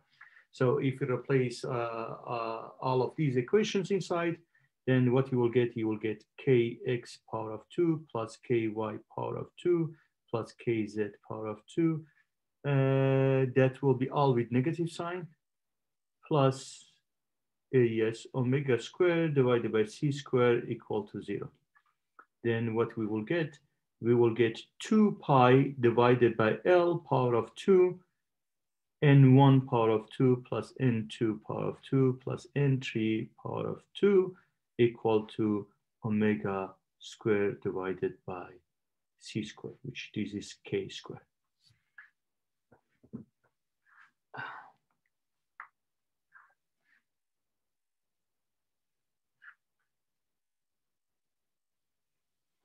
Okay, so this quantization of the k vector that you will see it appears as n1, n2, and n3, and those n1, n2, and n3 they can be any integer quantities. Ibrahim? Yes. Shouldn't it 2 pi over L be third power?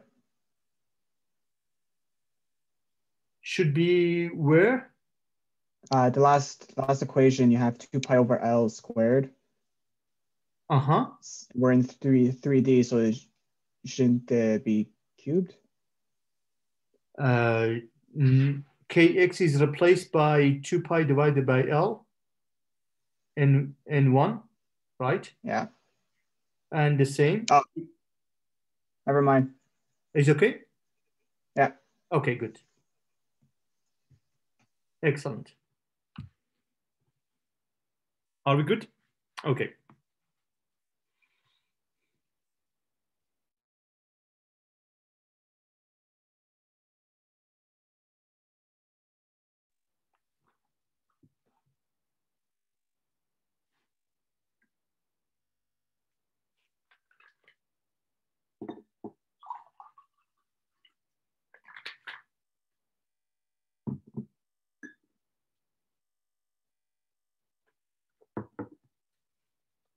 So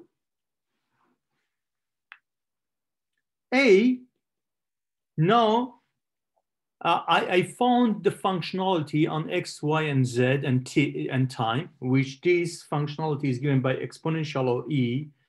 Let's write it in this way: e power of I k dot r minus omega t. This is what I used, and I found the relation for k, which k squared is given by 2 pi divided by L power of 2 of n1, n2, n3 And also, if you want to link it to omega, omega is given by Kc, which is the dispersion relation. We will discuss about that later on. And we say that let's go back to A in terms of vectorial nature. So we assign a vector to E, to A. I call this vector vector of E. And this vector is assigned for any K direction. So not necessary that all of the waves inside of this cavity that I have, all of waves, they are propagating like this direction or that direction or that direction. They can go in any arbitrary direction. Okay. So for any arbitrary direction of K, then I have a specific, let's say, transverse component for A. Let's call these E of K. All right. And then I will put a coefficient here, which later on you will see, I will call it N, or you can call it calligraphic A.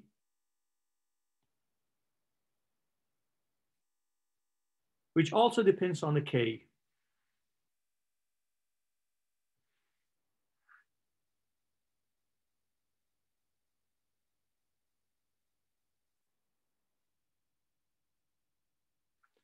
This is vector potential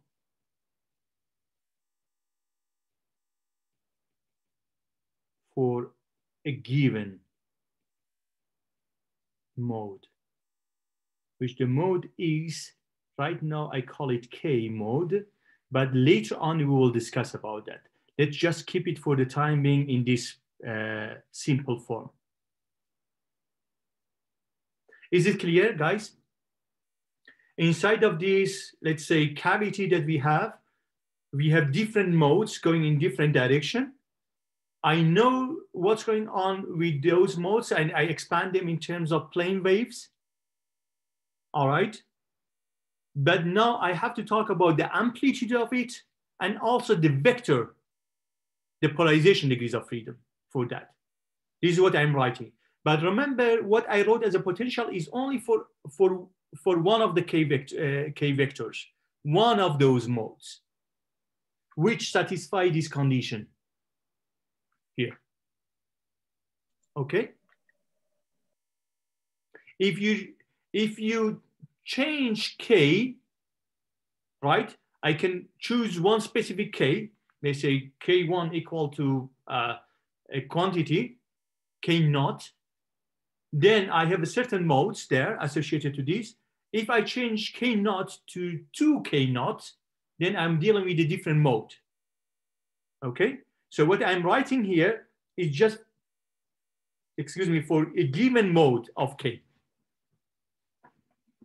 All right. Now we have to find out what is going on with the vector of EK.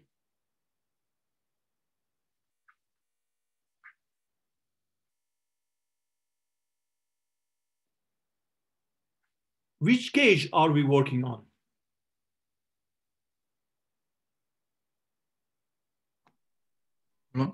Column gauge, which means that the divergence of A is equal to 0. So look at the divergence of AK, which is the divergence of AK, EK, exponential of I, K dot R minus omega T. AK is constant, right? It can be out. And for those people that they have taken the course of electrodynamics with me, they know very well that for plane waves, I know that gradient can be replaced by IK. I proved this. You can do that also by yourself. Then what we will end up to have this quantity, which is I, AK, K dot EK.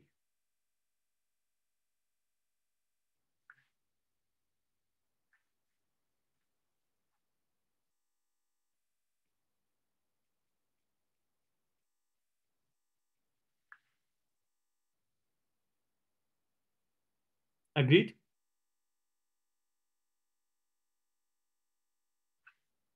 That should be equal to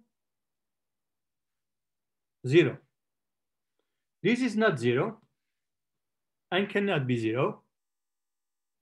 AK is the amplitude and is not 0. So what else we have is K dot EK should be equal to 0. K dot EK should be equal to 0. So assuming inside of that cavity, this is K vector, a given K vector, that you have it for specific mode.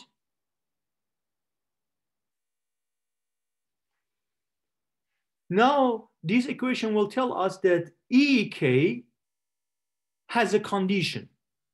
The vector that you choose,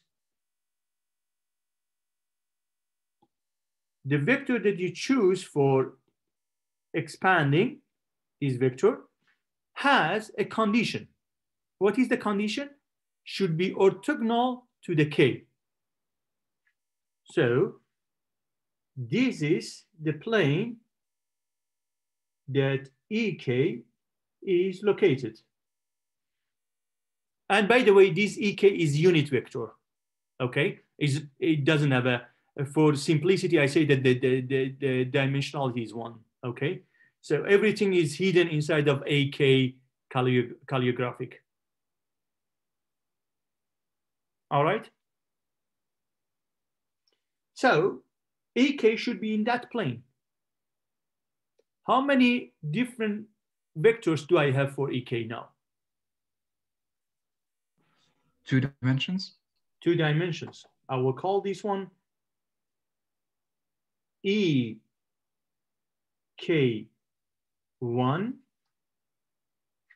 and that one, which is orthogonal to this, also, I call it EK2.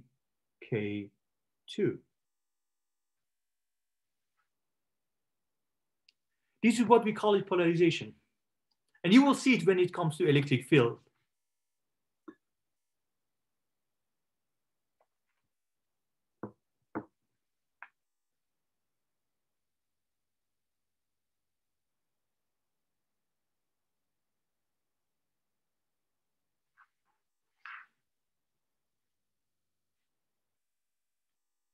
Clear?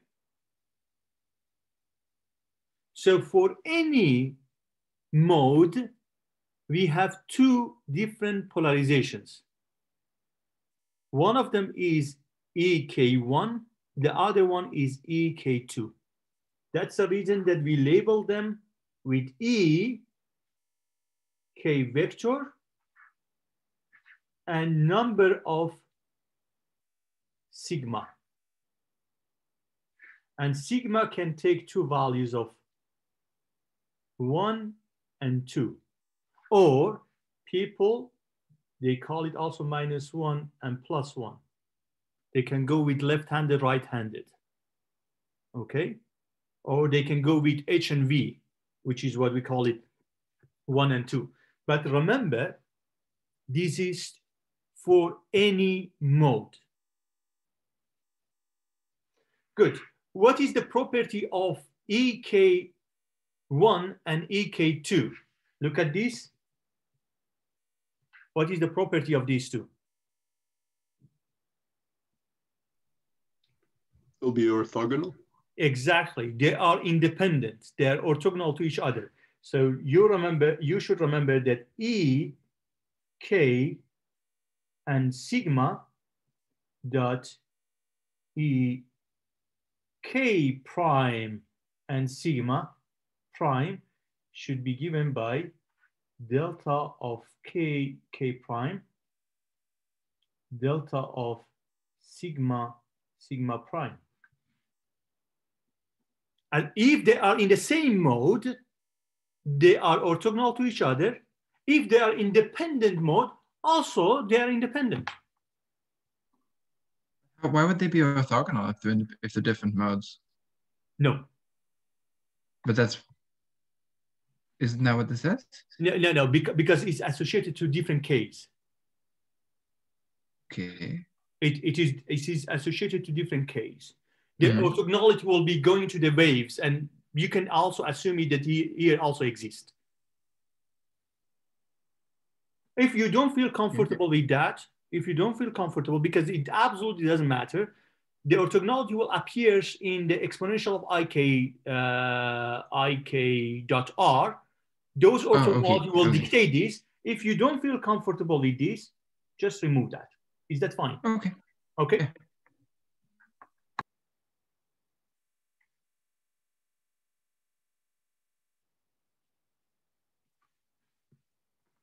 Okay.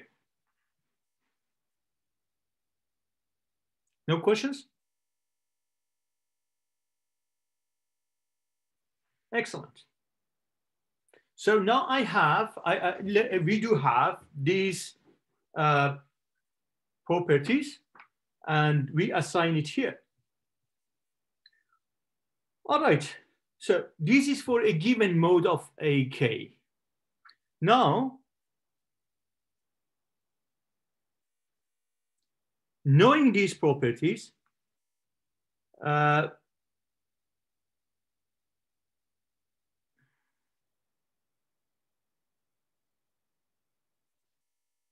before going and driving we can do that also. We can drive electric field for each of them. But before doing so, let's look at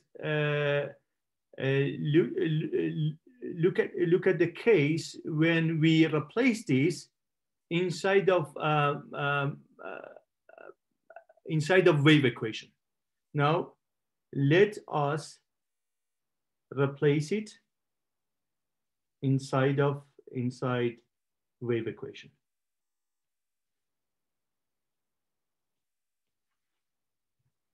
Okay. And now I take away the time dependency. I will assume that A of K for me now is given by A, AK. Then I have E of K and sigma. Okay. And then I have E power of I K dot R. I will take away the time dependency and I will place it inside of this equation. Maybe let's do something more broader because I need to get an equation which is much more nicer. Let's do that way. Okay. AK is, which is function of X and time, is equal to summation or sigmas, because sigma can take two values of 1 and 2. Then I have AK. Then I have AK and sigma. Then I have E of K and sigma. Then I have exponential of I K dot R. Look at this term. I added the time dependency inside of this as an independent parameter. And I'm doing the summation or 1 and 2. Okay. So all field or all vector potential, or let's say general vector potential or general solution, will be summing up over all K vectors. And of course, also on polarization, which will be A, K, AT, K, and sigma, EK, and sigma, E power of I, K dot R.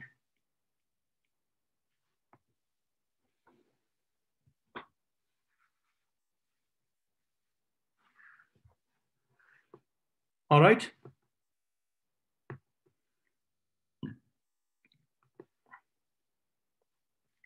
This is a general solution that I have. So taking the derivative of A, is there any question, by the way? If you want me, I can discuss the terms. I think this is the position dependency, which we discussed already. And we got the boundary condition from it. And we got the condition for this from boundary condition. So which was k equal to 2 pi divided by L power of 2 of n1 power of 2 plus n2 power of 2 plus n3 power of 2. This is the polarization that we just discussed. So it is Ek and sigma dot Ek and sigma prime. That will be delta sigma sigma prime. This term is the magnitude.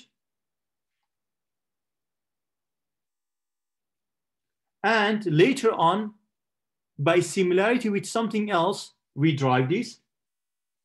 We will find this for modes. Okay. And finally, that term is the time dependency of the field or mode. Okay.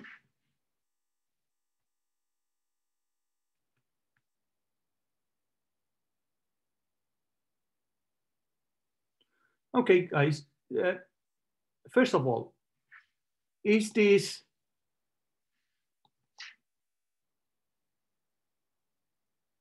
a real function?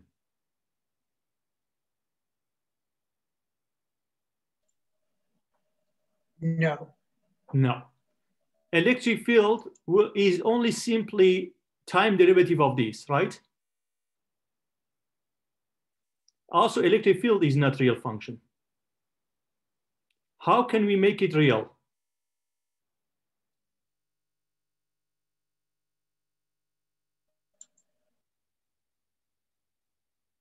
Just adding a complex conjugate of it to itself, right? So we have exponential of I theta. We can look at the real part of this. The real part of this can be given by just summing up the e power of I theta plus e power of minus I theta. This is what we do. So here, and of course, we do have a freedom about the AK, which also can apply. The general solution, now that we are not worried about being real or imaginary, is given by summation of K and sigma is 1 and 2. I'm solving it in a Cartesian coordinate again. Is AK, AT of K and sigma, EK of and sigma, e power of I K dot R plus conjugate, complex conjugate. All right.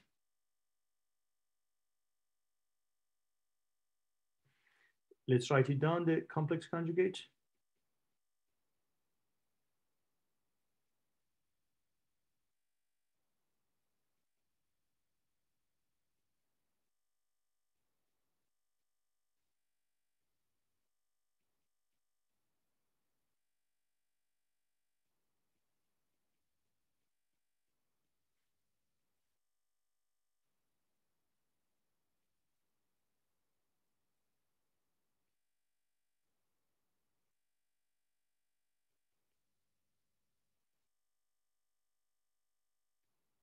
So it since the vector E, I define it in the Cartesian coordinate, they will not get a star. In the cylindrical, in a circular polarization basis, that will be a different scenario.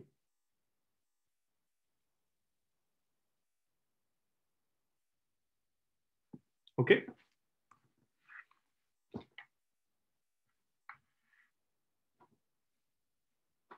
All right.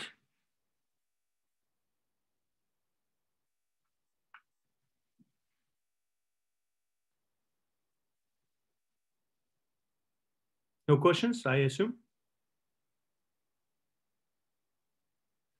Now replacing, okay, good.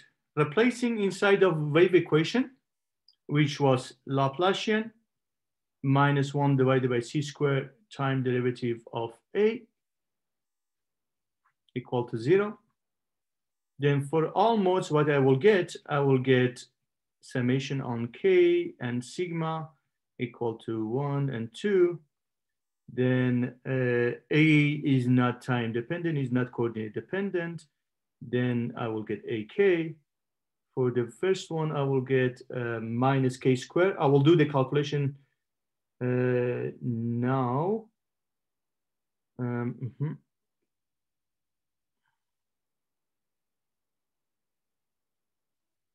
Yes, okay. ak and sigma e power of I k dot r minus k squared minus 1 divided by c d2 dt squared of a k and sigma t. Okay. Any other things? No, the a is there. Okay. Plus the conjugate quantities, complex conjugate. And since this should be 0 for any values that we have, and sorry, there's an a here also.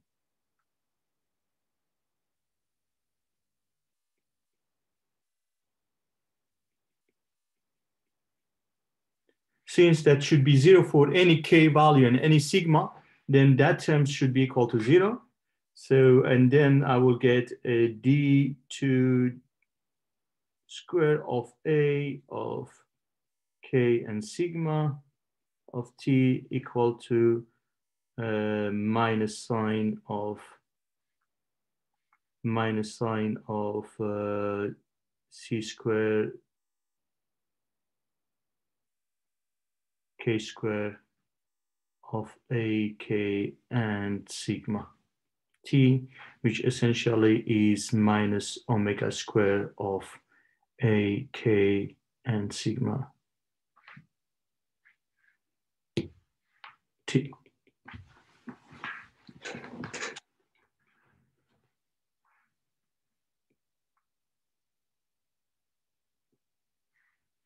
Okay. So now I got the relation for the time dependency on the field. Okay. So here we know very well the solutions. They will be a, k, and sigma of t will be given by a, k, and 0 of 0 e power of minus I omega t, which I call these A1. Sensor is getting down. Okay. And A of k and sigma t will have a second solution, which is a of 2 and k and sigma of 0 e power of I omega t. So I got two solutions. One of them is positive omega t and the other one is negative omega t. So can someone tell me what does it mean?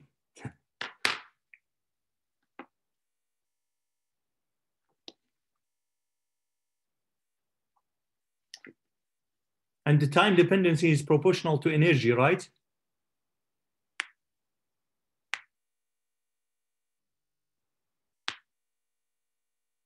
Do you remember the Dirac equation that we discussed? So we have either some like photon traveling in the negative time or it has the negative energy. It's traveling backward, and this is antiparticle for photon. So antiparticle of photon is itself, which is traveling back in time. Okay, I think that was a question from one of you guys. I think that you asked this question. All right, so now we know very well that that we do have two different frequencies of omega and minus omega. And also we have two terms of this and this, which is e power of ik dot r and minus ik dot r. All right. So we can replace all there here. And what we will get this expression. I don't want to write the entire of those equations again. I just want to write down what's going on with the terms which they're associated to the time, okay?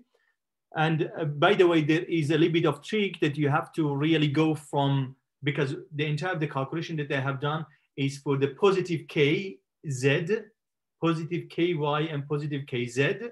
So you have to expand it to entire of the space, which is not really difficult. It's just a little bit of playing with the modes, making it symmetric, covering the entire of the space and dividing it by 8. Okay, so it's a little bit of trick to do these mathematics, but it's not significantly difficult. It's just a little bit of calculation. And if you replace it inside of these, what you will get these terms. So you will get a k and sigma, and of course there is a summation on the top of this, 0, e power of minus I omega t, e power of I k dot r plus a k 0 e power of minus I omega t, and then you have e power of I k dot r. Then you have a2 of k and sigma, 0 e power of I omega t, e power of I k dot r plus a 2 of k and sigma, 0 e power of I omega t, e power of k dot r. Okay, so this term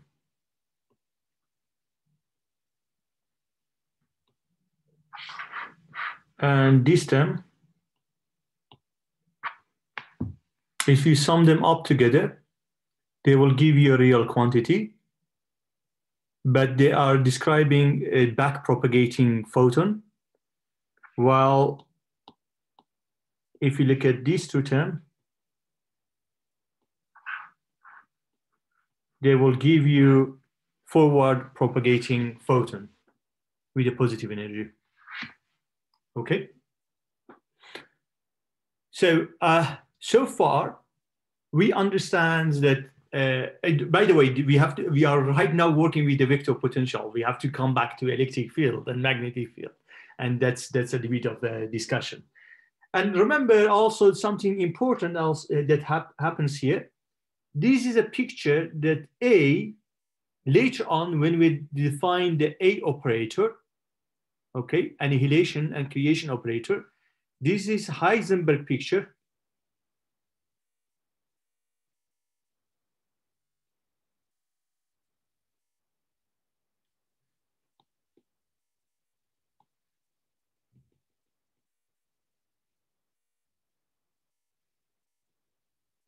Which the operator, they are time dependent. And here, if you watch this is Schrödinger picture, which the operator of annihilation and creation operator, which we discussed, they are time independent. So these are the two differences between the two equations that we have written. That's the reason that I replaced it inside the wave equation, because I want to describe that for you. Any questions so far, or you're okay?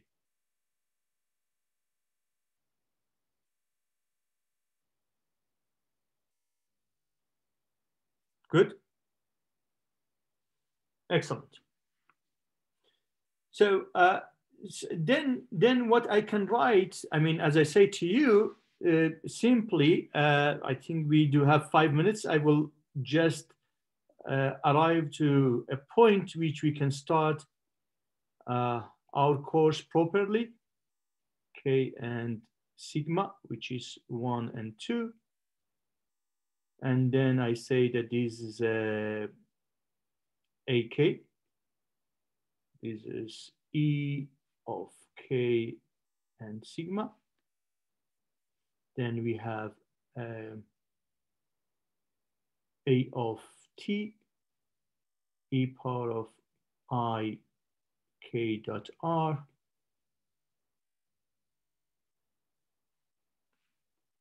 plus A of K star E of K and sigma, A star of T, E power of minus I K dot R. Okay, so that's the vector potential. Remember that also K is quantized and is given by the expression that I mentioned that to you. Or this is a Heisenberg picture, or you can write it in Schrodinger's picture, which is K and sigma equal to 1 and 2, and that is AK E K sigma A0. Oh, by the way, A has to be labeled by K and sigma. K and sigma. That can be labeled by A, K, and sigma of 0. E power of I K dot R minus omega T plus A star of K E K and sigma A K sigma of 0 E power of I. The conjugate is minus K dot R minus omega T.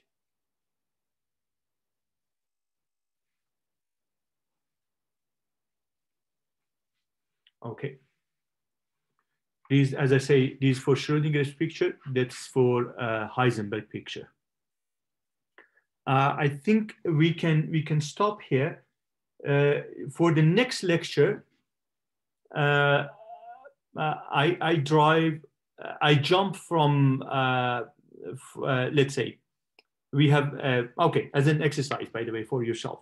You, from this equation, please find electric field and magnetic field.